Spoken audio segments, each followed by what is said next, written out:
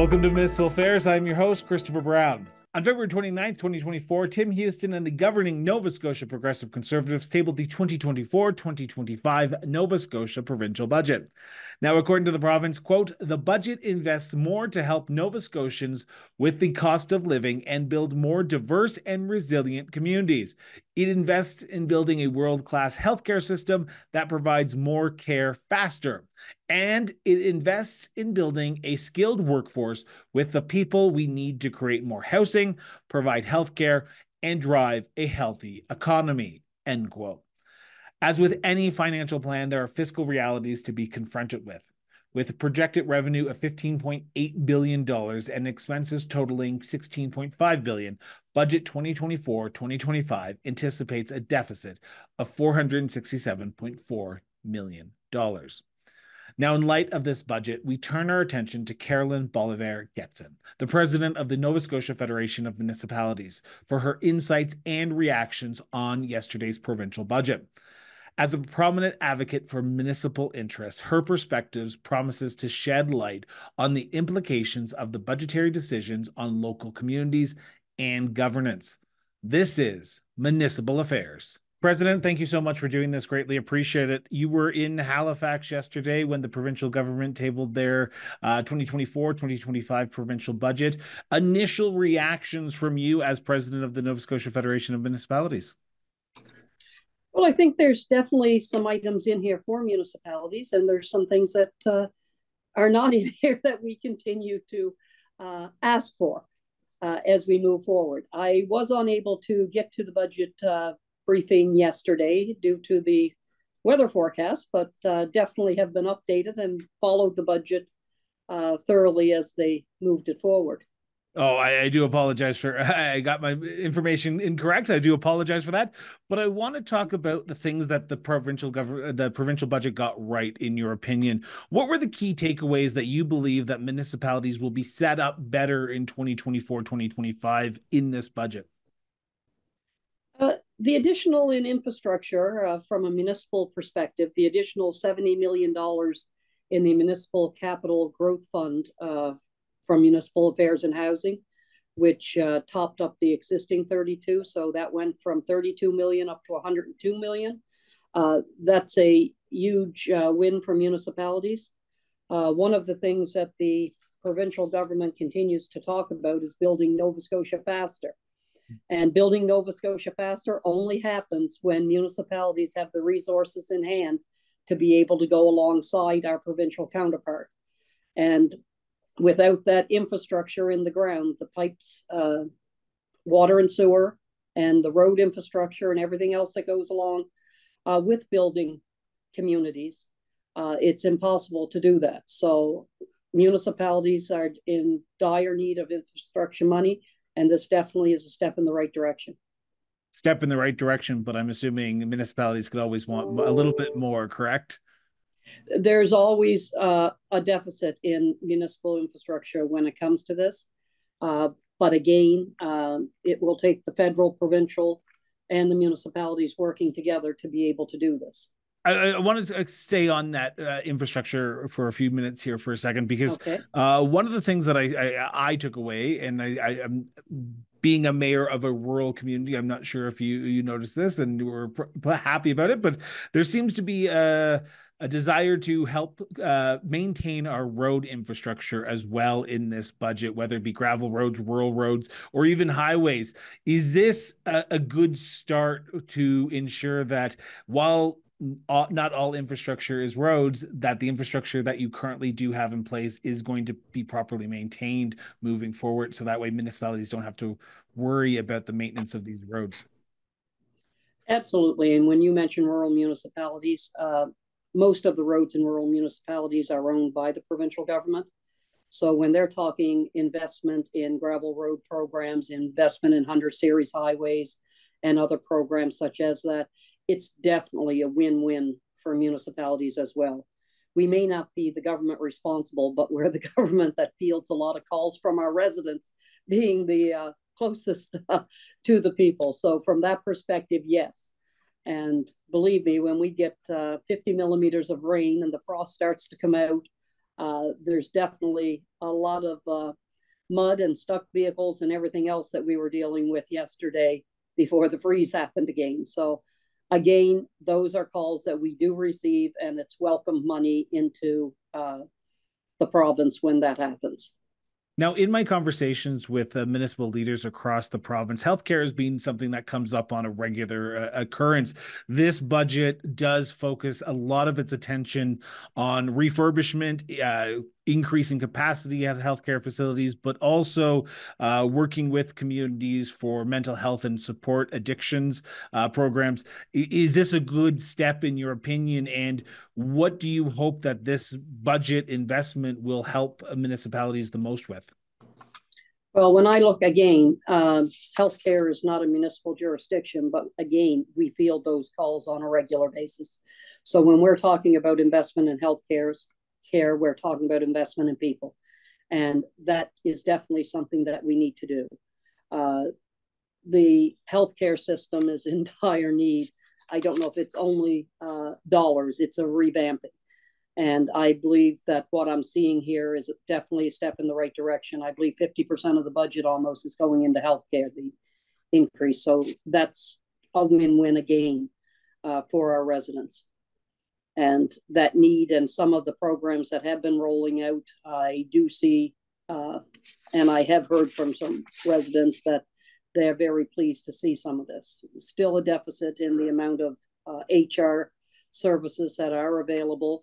And when we see that they're looking at increasing nursing seats and building a nursing school and doing all these things, again, those are all things that will help alleviate the pressures that are on the healthcare system.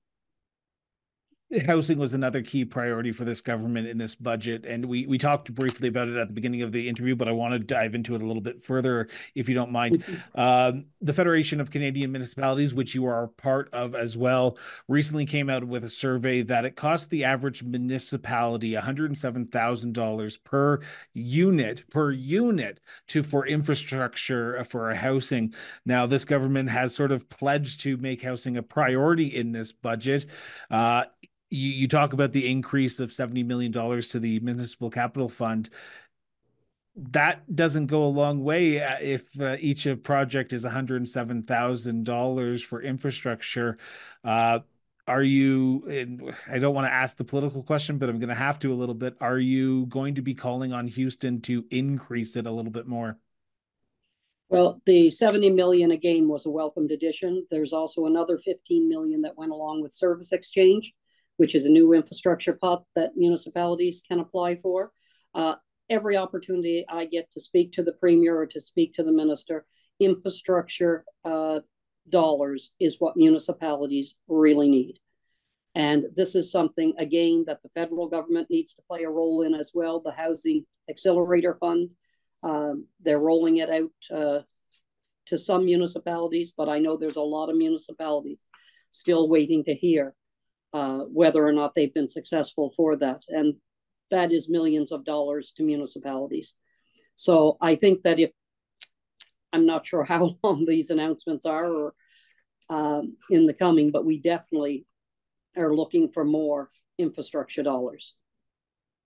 So we've talked about what some of the goods were in this, and we were doing sort of a high level here, but where could the government have gone further? Because municipalities are sort of struggling right now, not just in Nova Scotia, but across the country. Where do you think that the government could have gone a little bit further to help municipalities, both rural and urban, address some of the municipal issues that they see? Well, again, those dollars in infrastructure are always important to us. So any amount of money, additional money that comes into that is something that we look forward to receiving. Another thing that the municipalities have been asking for since it actually came into fruition here was I believe the amount of money that is generated from the sale of cannabis. And some of those dollars in some provinces end up going back to municipalities. In Nova Scotia, it does not. And there's a $3 million additional revenue in the sale of cannabis this year. So municipalities are looking for other revenue sources to be able to be sustainable. they don't always want to be coming with a handout. They're looking for ways that they can move forward and have revenue generating opportunities for themselves. And that was something that the revenue sharing was something that they were looking for in that. Continue. No. Well, I guess even with the housing piece of it, there were initiatives welcomed definitely by municipalities in there. And I think by residents as a whole, when we look at the rent supplement increase, I think that's a step in the right direction. There were money in there for seniors or for low income households for more home repairs, which definitely helps. But it's this whole housing and this whole initiative to build a better Nova Scotia. And as I said earlier, in order to build that bigger and better Nova Scotia, we need to do it together. And the speed in which the province would like to see that happen cannot happen, I go back to, without including municipalities. Municipalities are the key people when it comes to housing, when it comes to those pipes and the water and everything else. So these are things that we definitely see as a high priority for our municipalities. Do you think this budget strikes the right balance of helping both rural and urban municipalities in your province? Because you represent not only urban, like as the rural community that you represent, but you represent urban communities as well. Does it strike a right balance to help all municipalities, or do you see gaps that are potentially needed to fill in urban communities or rural communities? Or is it a carte blanche? Everyone kind of got somewhat of what they were expecting. No, I wouldn't go as far as saying that everyone got what they want by a long shot, because there's definitely a lot of needs in our larger urban centers. We see that on a day-to-day, and we recognize that in order to have a strong Nova Scotia, you need strong engines driving them, and those are our commercial hubs and our centers. And that's everything from Cape Breton to Halifax to even our smaller regional centers here. So we definitely need to make sure that they are thriving for the rural municipalities to thrive. One last question before I do a wrap up here. Did municipalities come away from this budget better off than going into this budget? I would say yes, because I'm looking at even with service exchange alone and eliminating mandatory contributions. There's 9.5 million in the housing offset. There's 7 million in corrections. There's 15 for new infrastructure, along with the 70 million that was put in there outside of service exchange. There's a new road program in there, 6.1 million for municipalities. There's additional money that has been invested. And as well, I believe it's 47 million for cell service. I believe there's 15 million in the budget this year. And that's something that municipalities and residents have been asking for. That gap is huge. You do not have to leave the center of many hubs before you are in dire need of a tower or something to continue that cell coverage. So those are things that help. I think that helping our residents as well with the heating assistance and some of the other things that are in here are all good news stories. But again, I have to go back that the infrastructure needs of this province are huge, and municipalities will continue to work to get more money from our federal and provincial governments in that respect. While it's still early days from the budget being tabled, I'm assuming Nova Scotia Federation of Municipalities will be calling on Premier Houston and the Minister of Finance and the Minister of Municipal Affairs to sit down and have these conversations, so that way you can express somewhat of your happiness, but also frustration that you didn't get exactly what you wanted, correct? Yeah, and that will be the case as we move forward. And we continue to have those conversations on a regular day-to-day with our provincial counterparts. My last question for you before I let you go, because this will be my final question, is what are you telling your members after this budget? What are you going to be saying to your members while we've talked about sort of the overarching theme and what the municipalities, what can they be doing with their local provincial politicians to ensure that the issues that you've talked about are being addressed locally as well with their local provincial politicians? Well, again, just making sure that those infrastructure projects that they have applied for, that they continue to work with their MLAs to make sure they do come to fruition. I think that's very important. As well, I really believe that, again, I go back to the federal-provincial municipal relationship, and I do believe that we need to thrive on that in order to get the dollars that we need from the federal government as well. And those accelerator funds are huge dollars that could be flowing through municipalities. Okay, you poked the bear a few times, so I'm going to have to ask the follow-up question to that. Is the provincial budget is going to be tabled here in a few months. Is there anything that you will be looking for specifically in the federal budget when it comes out, or are you looking at FCM to do that advocacy work? Is there anything specifically from a Nova Scotia perspective that you're looking for in the federal government? We do have meetings actually next week that we will be sitting down with the FCM.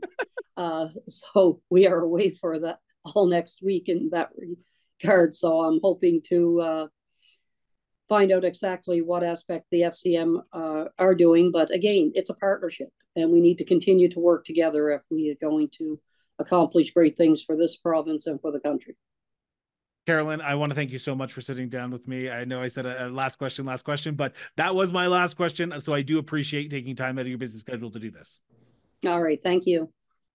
Now, if today's episode sparked your interest, hit that subscribe button now. Stay in the loop with all our diverse content covering everything from municipal affairs to our in-depth conversations on the cross-border interviews and our eye-opening exploration of local governance and the decisions in the political trenches, local government at work.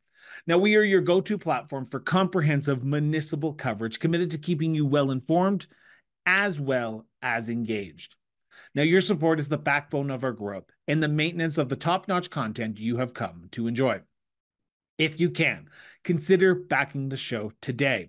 Every contribution, big or small, amplifies the depth and the breadth of our programming. Find the support page link on the Cross Border Interviews website today. Until next time, stay informed, stay engaged, and most importantly, just keep talking.